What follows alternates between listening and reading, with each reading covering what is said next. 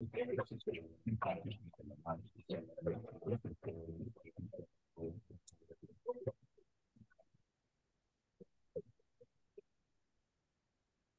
dropping 16 since my Sweet 16. This is what was this? Ryan Oakes and Loveless Heavyweight continuing our trend of brand new music. Apparently, that's what we're doing today. This is brand new music. I never heard of this. Never heard of this. But apparently, this song comes out officially. Their album comes out next week, so they got them on here. I actually like when they do that kind of stuff. It's like, oh, they're ahead of the game on music for a change. I like that. So as I said at the top of the show, Kelly Wells is supposed to be here. He lost his voice.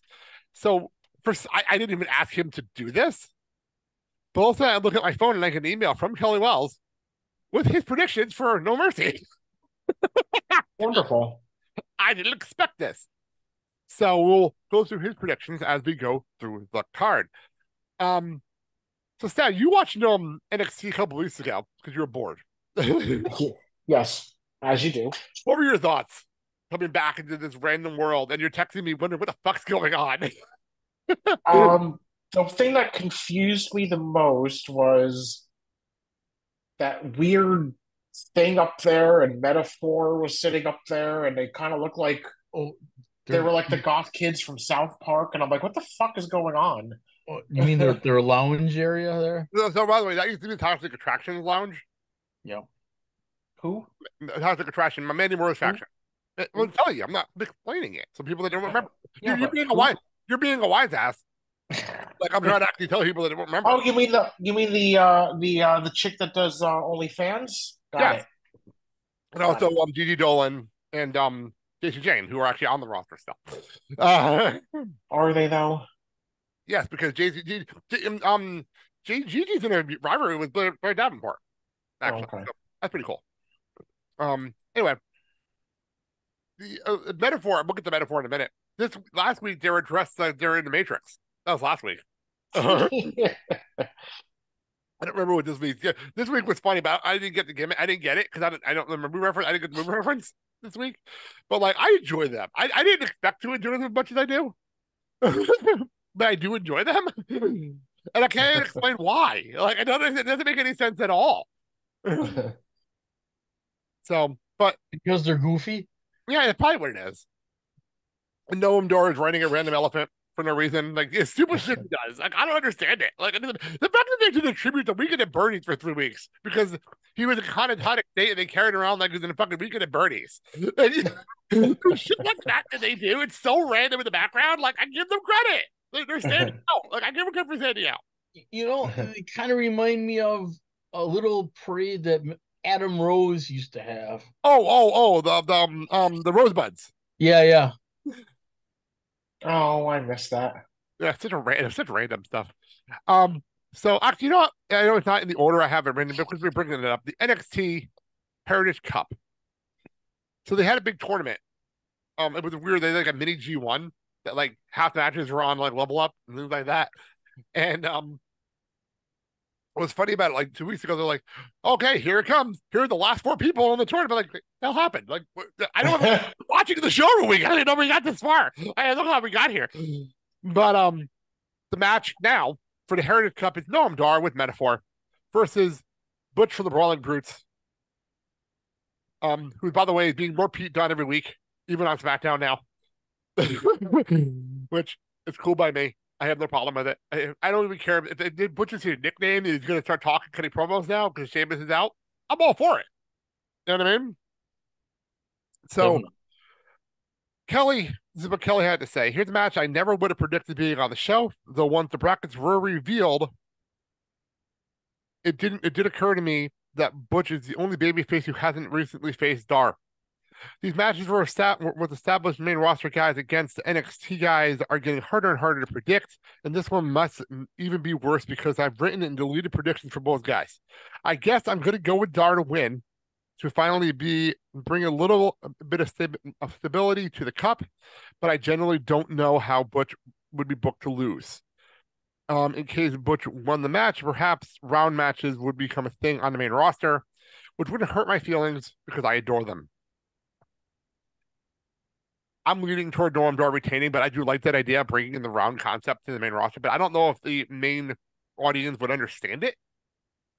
especially like the audience of SmackDown that is a lot of kids. Like, I don't know if they'd be able to follow along. That's my whole thing. Dad, what do you think? Oh God. Um, I got to go with Butch to win.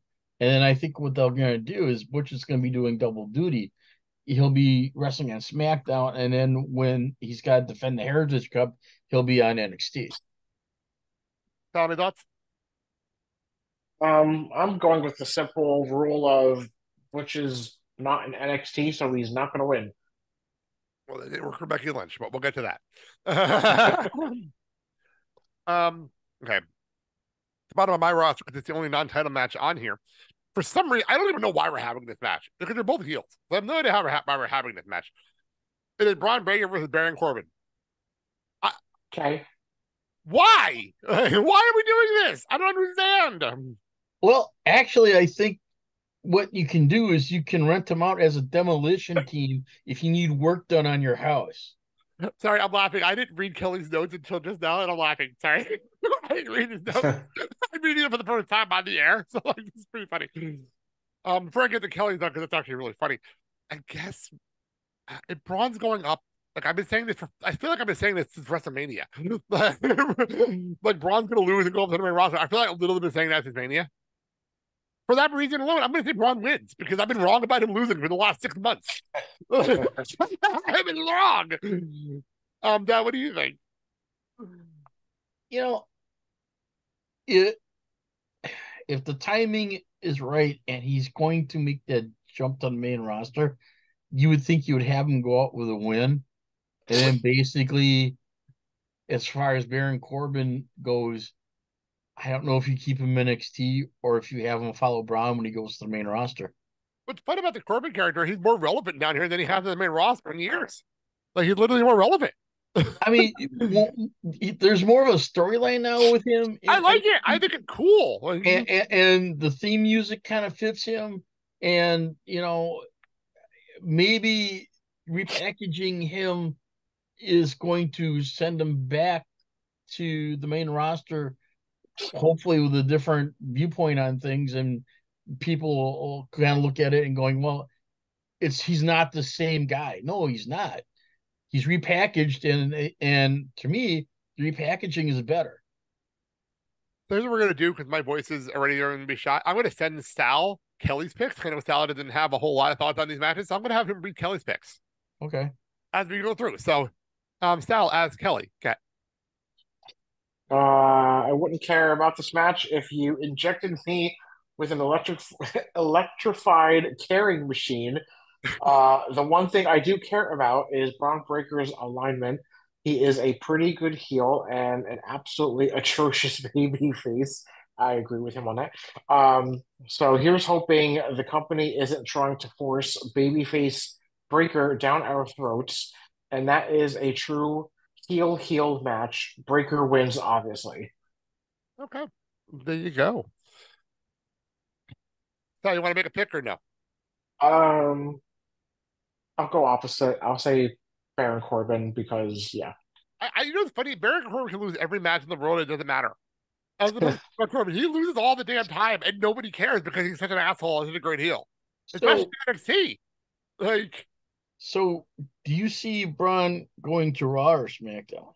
probably Raw because they have more time to kill. Be honest with you. Okay. Moving on. Matchup was added literally over a dinner table on NXT this week, and I'm not even exaggerating whatsoever. Tony D'Angelo and Stacks invited all of these men to dinner at an Italian restaurant. Not joking. And then instead we're having a fatal 4-way. This is what happened on NXT this week. That's how this match was set up. It is the family Tony D'Angelo and Stacks versus OTM, which by the way stands for Out the Mud. I am not joking. That is the name of the team. Yep. Okay. Hang on. My screen just got a little screwy here. Lucen Price and Brooker Mina with scripts in their corner for some reason. Okay. Creed Brothers versus Los Lotharios, who Roberto Carrillo and Angel Garza, who are now in NXT apparently. And aren't they now now? apparently had. By the way, you missed this, Cell. The two of them had bad dreams about their family growing up, and they woke up with scars on their chest that are now tattoos of like claws. I swear to God, this happened. It was so bizarre. They say it's a sign from the grandfather who they were dreaming about. But I thought they are now called Los Primos, not Los Lotharios. This Wikipedia said. I'm on Wikipedia said. Okay. So why are they even still here? They should have been released too. Because they're good in their legend, they have the legacy of their life, and they give them a second chance down here. I give them an extra chance down in NXT is fine. I don't know why they're in a title match. Couldn't tell you that. I also don't see D'Angelo and Stack losing their belts. And wait, I have a question. Yes. I thought the Creed brothers broke up. So the Creed brothers lost a loser leaves NXT match. Right. And then stalked the schism by joining up by infiltrating their whole thing, wearing their masks, and then pissed off Joe Gacy to the point where he said, "Fine, wrestle the dyad one more time, and you can have your jobs back." So they did. And now the dyad, I'm surprised they weren't released, by the way, because I know they requested their release, but their contract doesn't expire in a couple of weeks, so that's probably why they haven't fired them yet. You know, the release got granted. It's just no, it would have been announced during all this if it was granted. We would have heard about it. I think our contract expired in a couple of weeks, so that's why. So, Dad, who's winning this thing? I was going to originally go with D'Angelo and Stax, but I'm going to go with the Creed brothers. I think you put the belt back on the Creed brothers, and then you let Out of Mud wrestle them for a title match down the road. All right. So what did Kelly have to say? Death, taxes, and four-way tags on NXT shows. Ugh. I'm going to hate recapping this as always. I strongly dislike title changes in these kinds of matches, so I will simply go with what I'd like to see happen. The family retains, but in a way that makes Los Lotharios their next 2-on-2 threat, while the Creeds and OTM pair off in their own feud as meat slaps meat. Fair enough. Sal, anyone you're picking here? I mean, I have a hard on for the Creed brothers, but I think I love the family a little bit more right now, so I think the family retains. How is it the second time we brought up you being turned on about something on the show today?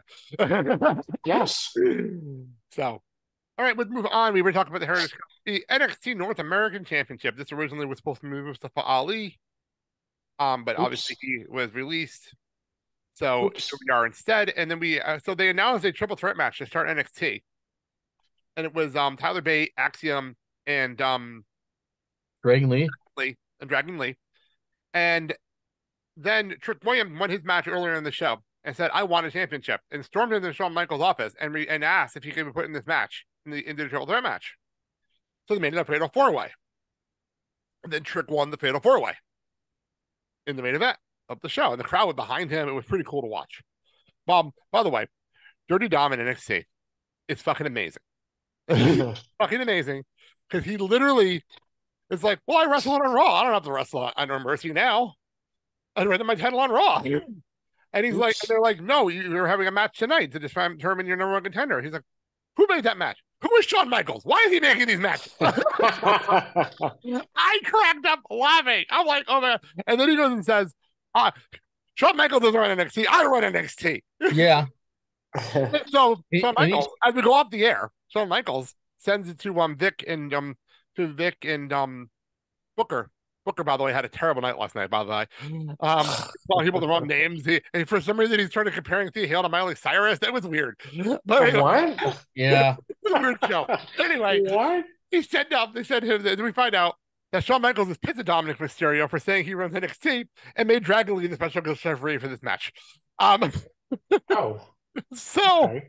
And Dom is sporting that black eye pretty well from the match. That was a real black eye. That was real. I know. He gave him a black eye on Raw, and that was legit. When he wrestled Dragon Lee. So, with the interesting twist of throwing Dragon Lee in here, I was not actually thinking that Trick's going to win this match until they threw the Dragon Lee factor out there. I still don't know if he's going to win. I personally think Trick and Mello are going to main event the NXT PLE before the end of this cycle. So for that reason, I think Dirty Dom's retaining. Dad? No, I think I'm gonna go with Trick winning because I think Dragon Lee is basically going to do the quick 1, 2, 3, and we'll have a title change. And then now Dom's got to explain to Mommy why he couldn't hang on to the belt, which is going to set up Dominic getting ousted and JD McDonough coming into the Judgment Day. You're still on that? No, JD McDonough will join the Judgment Day. You do realize that you can have 5 members in the faction, right? I also think Damian Priest is going to turn face. I don't think Dom's going to. I think Damian Priest turn face, personally. So that's my opinion. Sal, what are your thoughts on this match? Okay, so I thought it was random that Dom won the title in the first place. Obviously now it fits. I could have very easily said, just have him drop the title at this point, but it's been working. I kind of enjoy it, and I kind of don't want it to end right now. Maybe have him lose it at Mania weekend or something, but not right now. So I think that Dominic Mysterio is going to retain with a little bit of help. Fair enough. And what did Kelly have to say? Kelly says, I love the Mysterio title reign. He's such a prick. He was likely beating Ali, and I think they saw that they had a great opportunity to put Trick in a big spot and move his story forward. I don't think Trick has a chance. I don't think Trick has a chance here unless the North American and main titles are being unified. Oh, well, that's interesting. Because the other program I have for Dom is if he loses the title, he goes back and he's on SmackDown, and now you've got the match between. Technically, Dom's on Raw. Well, here, I mean, I'm just saying, Judgment Day is on Raw. So okay, because Rey Mysterio's having the match with Santos tonight. Santos, okay, Friday night, yeah. Santos gets the title, and then next thing you know, here comes Dirty Dom challenging Santos for the belt. I don't see that. I think what you do is you keep that belt on Rey and you set up Rey versus Dom for the title for their next match. But we still haven't had another match since Mania. So I can totally see that happening. Either media or Rumble or something. Have some fun with it. Yeah. Okay, we'll move on. We have 2 more matches. We have the NXT Women's Championship Extreme Rules match. It is Becky Lynch versus Tiffany Stratton in a rematch. Shouldn't it be a No Mercy match? Well, Tiffany kept beating up Becky with a chair, so Becky said, fine, I'll give you your rematch, but it's an Extreme Rules match. So that's how we got here. Fair enough. Very simple. Extreme Rules. Well, very simple to the point. I give them that credit. Actually, NXT, their matches a lot of times are more extreme than WWE does. That's for sure. When they do the gimmick, right. And NXT, to their credit. But I don't know what to do here because my instinct is whoever I don't expect them to drop the belt off of Becky right away, but also I don't know why you would have Tiffany lose twice if she's not coming up to the main roster. That's my whole thing with her. And I don't understand what they're doing here. So I think Becky's retaining, and I think Tiffany is heading to the main roster sooner than later. Dad? Becky's retaining, but I don't see Tiffany getting called up for a while yet. I'm thinking maybe after the Rumble she may get called up. Or at the Rumble. But I don't think they would have a program for her. I don't know who she would get into a program with, and that's the whole thing. Is you've got some of the women's division that are injured, so I mean, bring her up because you have women's spots. So, I mean, what are you gonna do? You have between maternity leave and injury, you have a lot of open spots currently on the women's roster. right, okay, but now think of do you want to have her go against someone like a Shayna Baszler or Oh, I think she'd be great against like Raquel. possibly? I'm going more like towards a Piper Niven program when Piper, is healed. She is healed. She wasn't injured. She was sick. She wasn't injured. Okay, but that'd be great. She's That or not- have a she's not wrestle all that big. Valhalla. Oh, Jesus Christ. What's your pick for this? Who, me? Yeah, you saw. Yeah. I feel like Becky just won it, and I don't think she would drop it so quickly. So I think Becky's going to retain. And how about Kelly? Kelly says, "Here is the main event for me," and in parentheses, and perhaps the actual main event. I typically do not like Extreme Rules stipulations, but I am sure these two will be great together again. I feel like Becky's story and ability to elevate others is not over yet, so I will very cautiously take her to retain in this spot. Fair enough. Then we have, well, either the main event, because I think you're going to main event with the NXT Championship match, honestly, as they always seem to do. We'll see what happens. I mean, it wouldn't shock me because it's Becky, that's the main event. It wouldn't shock me at all. Yeah. But Carmelo Hayes versus Ilya Dragunov for the NXT Championship, the rematch that nobody asked for, but we're having it anyway. I said it before. I think Melo and Trick are going to have a match down the road. So that's why I think Melo is retaining. I'm just going to keep it short and sweet here. Dad? I see title change. I see Ilya getting the belt, and I see Carmelo getting bumped up to the main roster. And I would probably see that possibly that maybe he lines himself with Bobby Lashley. I like that idea, but at the same time, I can see them bringing Ilya Dragunov up and have him go after Gunther. I mean, and reform their feud. Yeah, there you go. Yeah, that works. Like they had a legendary rivalry. Why not bring it back one more time? Yeah. With his epic like title reign that Gunther's in the middle of right now. So, Sal, your thoughts on this match? Yeah, I mean, at this point, just keep the title on Carmelo Hayes and see what happens down the road. And I want you to say this like Alexander Hernandez. So, Sal, how did Kelly? I just lost it. Here it is. The build for this has been pretty lackluster, as Hayes clearly has something brewing with Trick Williams that is much more critical and long term. For that reason, I will take Hayes to retain so that they can save the Trick match for the championship. Though it would work just as well to have Hayes lose because Trick might feel slighted that Hayes did not help him out in the North American Championship match. Oh, Interesting. well, hello. That's an interesting thought. Yeah, like I said, I have a feeling we're setting up Hayes versus Trick for the title eventually.